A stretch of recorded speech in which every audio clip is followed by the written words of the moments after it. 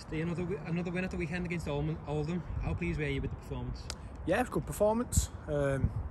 Oldham type of team that if you're not switched on and not 100%, they can cause an upset, and they've already beat a couple of good sides this year, so we had to be our best, and I thought in large parts of it we was. So yeah, it's a good result. Yeah, definitely. 1,000 career goals for yourself as well. Did you realise beforehand that you were going to reach that? I got told before the game, so I did know about it, which obviously picking up accolades like that or records or whatever you want to say about them, they're always nice.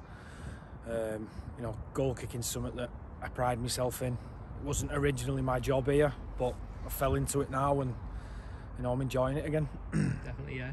And back-to-back wins now, of course, to carry into the 1895 Cup semi-final against Featherstone this Sunday. How much can the team use that momentum this weekend? Yeah, I think it's big. Bit of wind in our sails now.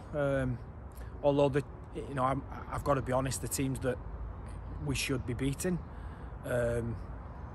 But before them 2 wins, confidence weren't high, and rightly so after how we'd played. So I think we've turned it around a little bit. Everybody's enjoying themselves again, and no matter who you play, winning is why you play rugby league. And to have 2 on the spin, it's nice going into a big game. Yeah. Tough opposition, of course. Featherstone right up the top of the table, unbeaten in 7 this season. What do you think the team could do to try and break them down? Got to be tough. We've got to play real tough, smart.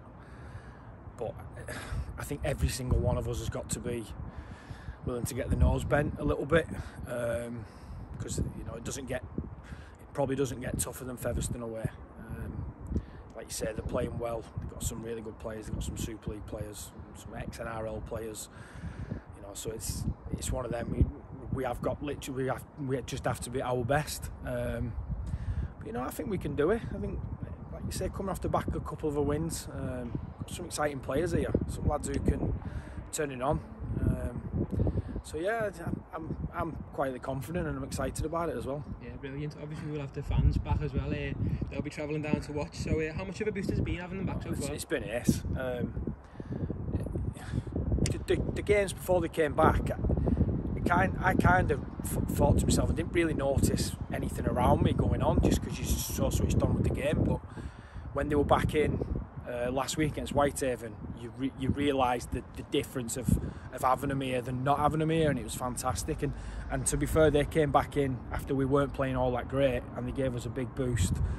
The away fans at Oldham are fantastic as well. So, and if we've got supporters there again this week, and they're going to play a big part in it. Definitely. And the prospect of going to Wembley as well, of course, if you get past Featherstone this weekend, how big would that be for both the team and you on a personal level? Yeah, I know Widnes have been there already, but I don't know. There's a little excitement about it this time. I don't know what it was like last time, but we really want to get there. On a personal level, the first ever Challenge Cup final, it was back at the new Wembley. I was 18th man, so I just missed out. Obviously, I know they say in the Challenge Cup, but it's still a final at Wembley, and I'm desperate to get there, as I'm obviously getting a little bit older now. So my chances might be few and far between. So it's a big weekend. Yeah, best of luck this weekend. Nice one. Cheers, mate.